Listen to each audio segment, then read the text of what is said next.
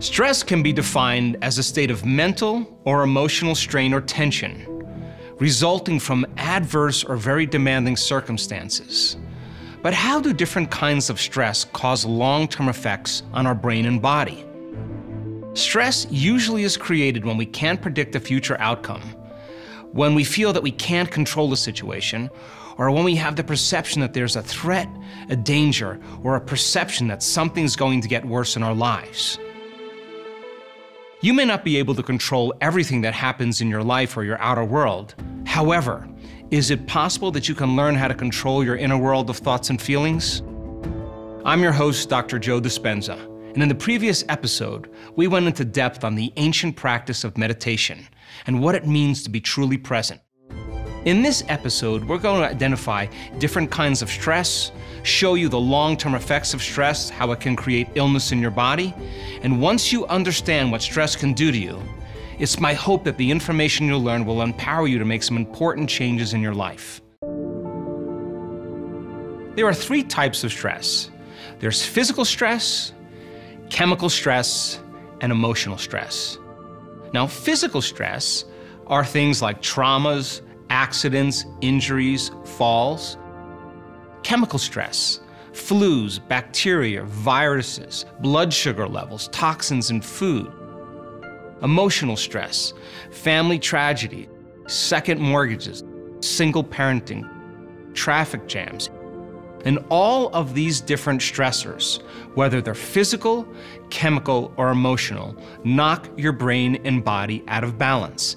In fact, the definition of stress is when your brain and body are knocked out of homeostasis. Now, the stress response is what your body innately does to return itself back to order. When you or any organism in nature begins to perceive a danger or a threat in their external environment, they turn on a primitive nervous system called the fight or flight nervous system. And when the person or the organism is perceiving that danger, the body innately begins to mobilize enormous amounts of energy and resources. All of its energy now is being mobilized to be able to adapt to the stress in the environment. So then we begin to tap the body's vital resources so that we can survive the condition in the outer world. All organisms in nature can tolerate short-term stress, whether it's a zebra being chased by a lion or whether it's a pack of coyotes chasing a deer. The moment the organism perceives that danger and switches on that emergency system, there is a rush of adrenaline and a rush of energy, and there is an arousal that takes place in the brain and body. And those chemicals then alter our normal homeostasis.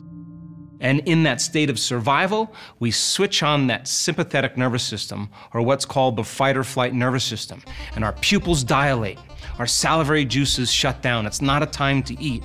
Our heart rate increases, our respiratory rate increases, blood is sent to the extremities, and it's shut down in the internal organs because it's a time to run, it's a time to fight, or it's a time to hide. Now, if the zebra or the deer outrun the predator, 30 minutes later, the stress response begins to switch off and the body returns back to balance. After there's a stress response, many organisms need to rest and repair because the body has to come back online and regenerate and conserve energy. What if, though, you're being chased by T-Rex and you're turning on that primitive nervous system called the fight or flight nervous system, and the moment you perceive that threat and you're in danger and now you're running from the predator, that's very adaptive. But what if then the predator is waiting outside the cave and waiting for you to go out and get some food? We could say then that your ability to sustain a certain stress response would be extended.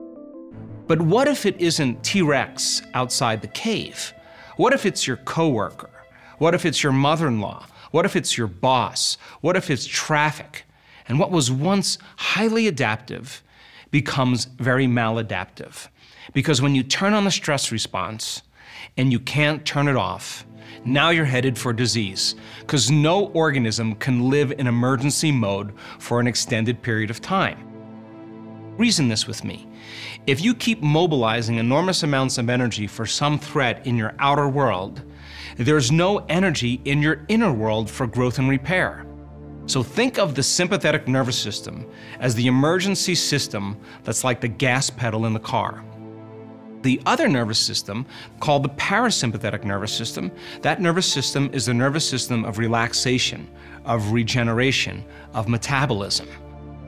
So that if a person is living in a constant state of stress, and they, like an addict, become conditioned to the rush of the arousal of those chemicals, then in time they will begin to use the problems and conditions in their life to reaffirm their conditioning or their addiction to that emotion. We become so conditioned to these chemicals that, like a drug addict, we need the bad job, we need the poor relationship, we need a difficult situation in our life to keep getting that rush of adrenaline, to keep getting that rush of energy. And in a sense, people become addicted to the life they don't even like. So then, because of the size of the neocortex, the thinking brain, as you learned about, we can make thought more real than anything else. And people can begin to think about their problems. And as they begin to think about their problems, they can turn on the stress response just by thought alone. And we now know that those chemicals can become addictive. And you can turn on the stress response just by thought alone. So then you can become addicted to your own thoughts. So it's a scientific fact that the long-term effects of the hormones of stress push the genetic buttons that create disease.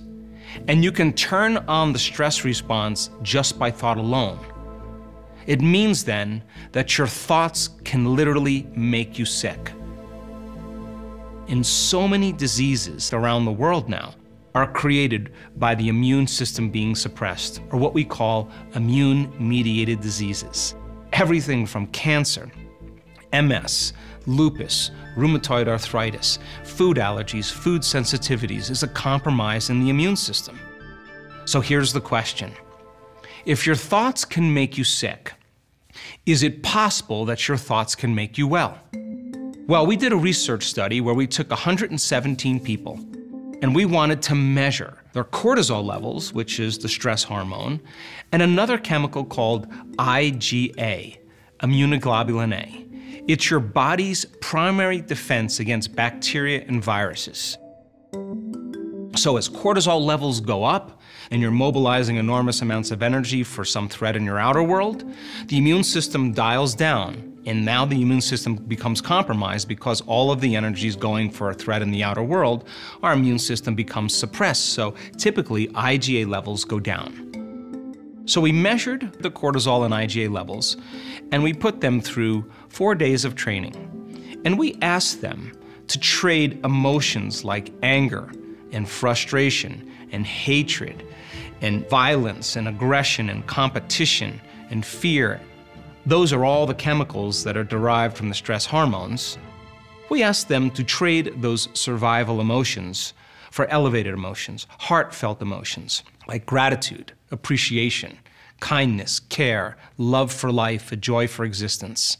And all we wanted them to do for 10 minutes a day was open their hearts and begin to feel those elevated emotions. At the end of 3.5 days, we went back and we remeasured those same values. And their immune system, that is, IgA levels went up as a collective, about 50%. Their cortisol levels dropped about 16.25%. Their stress hormones went down, and their immune system upregulated to a great degree.